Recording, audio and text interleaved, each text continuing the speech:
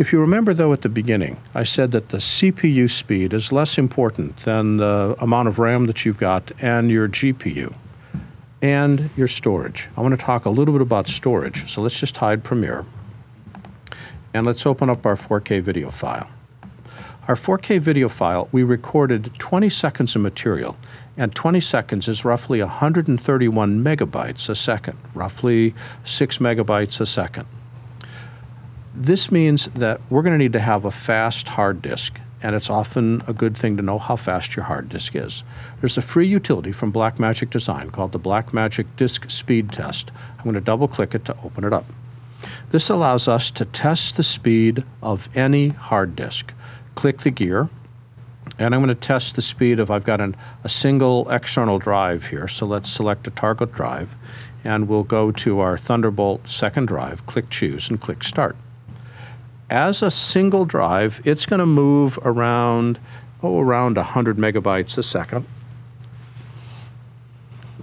And read will be about the same amount of time. Writes tend to be faster than reads, but they're both going to be between 100, well, in this case, between 90 and 120 megabytes a second.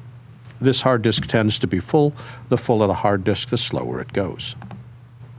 The RAID, which is here, I've got an OWC RAID. Let's just check the speed of that. So we'll change our target drive, and we'll go to the RAID, click Choose, and Start.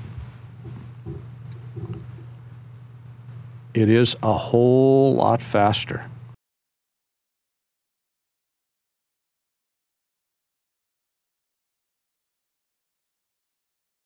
So as you could see by looking at that chart, the RAID, when it has spinning media, goes about 400 to 500 megs in it.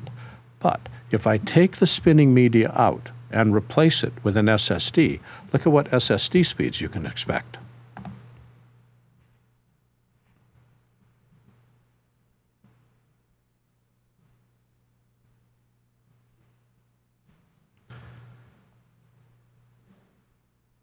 The huge advantage to an SSD is they are blindingly fast, but they don't hold as much media as a spinning media hard drive.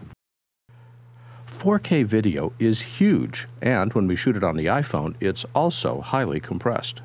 The iPhone shoots a format called H.264, which is 3840 by 2160 pixels across and high at 30 frames a second.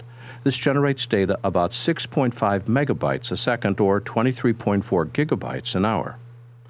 As we work with a less compressed format like ProRes, it's 74 megabytes a second and 265 gigabytes an hour.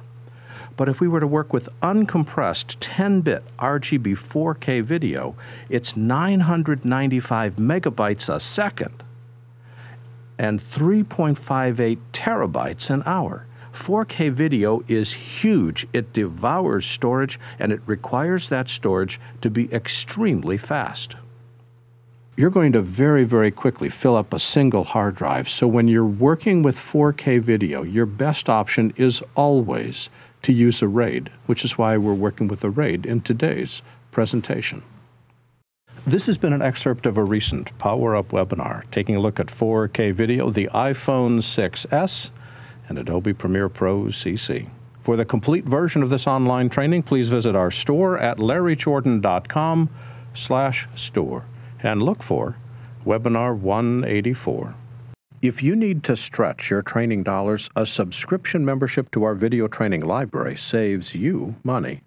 You can access all our videos for a low monthly price of only $19.99. That's more than 1,200 movies, hundreds of hours of training, all in-depth and all up-to-date. Plus, members can attend any of our Power Up webinars for free.